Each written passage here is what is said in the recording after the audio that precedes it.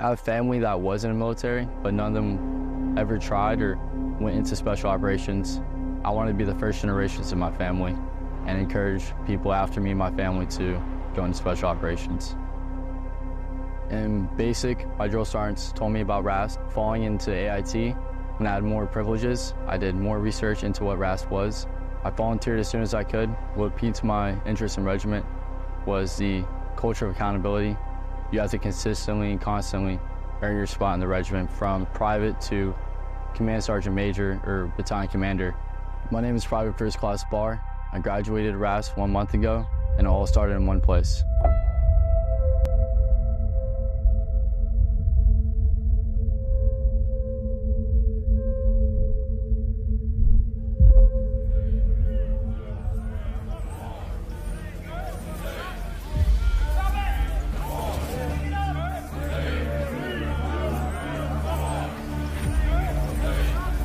When I came through career RASP, a lot of it was standing on the rocks and ensuring that candidates were administratively ready to go to R1.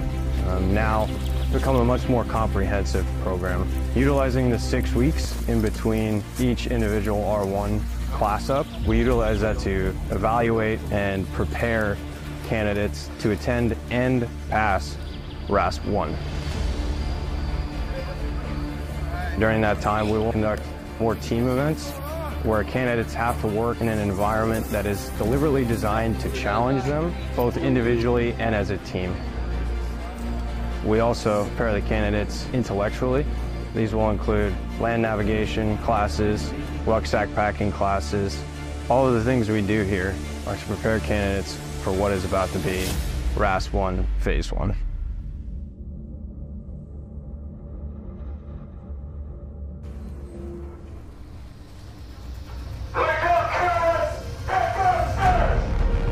Phase 1 is a relentless onslaught of demanding challenges that test a soldier's physical and mental strength under extreme conditions. Hurry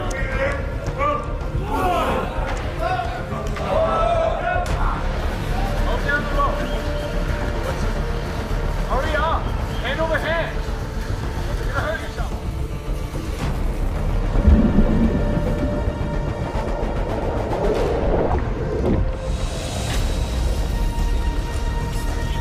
During RASP, we introduced them to SOC-P, the Special Operations Combatives Program. We know that every candidate has not been engaged in hand-to-hand combat, and SOC-P provides them with the tools necessary to be successful in a CQB environment.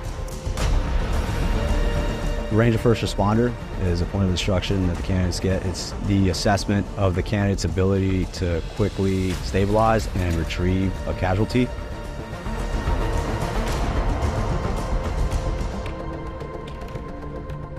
It is the last point of instruction leading up to the culminating event, which is their most challenging week within the course.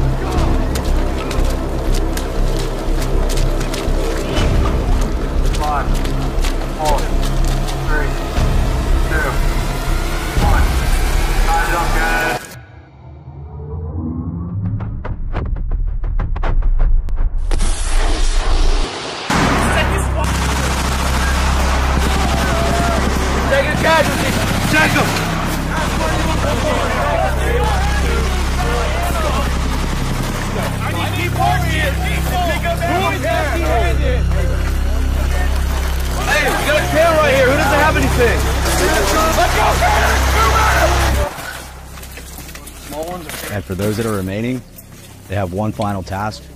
If they complete it, they pass on to Phase 2.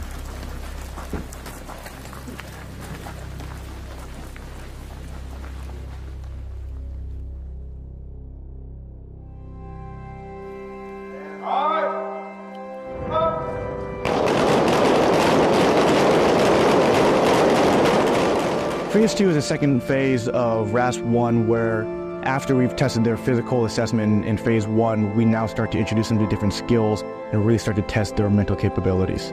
The first thing that they're introduced to in phase 2 is a marksmanship program. For a lot of these candidates, it's the first time they've ever held a pistol, so we really hone in on the pistol skills, as well as touch on basic rifle marksmanship and even more advanced techniques that they're going to need to know to become a ranger.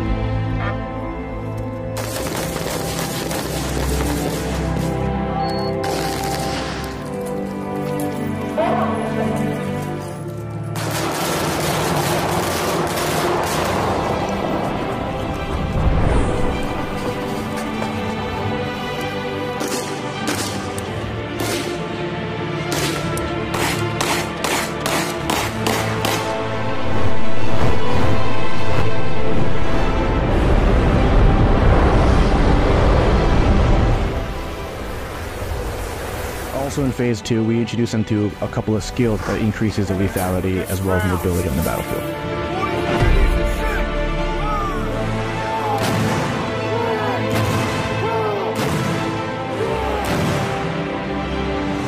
And lastly, before graduation, we bring them into the shoot house. The shoot house is a culminating event between phase 1 and phase 2, specifically in the combatives program. But not only are we testing their combatives capabilities, we also want to see the room clearing capabilities, the weapons manipulations, and to see if they have the aggression that it takes to become a ranger.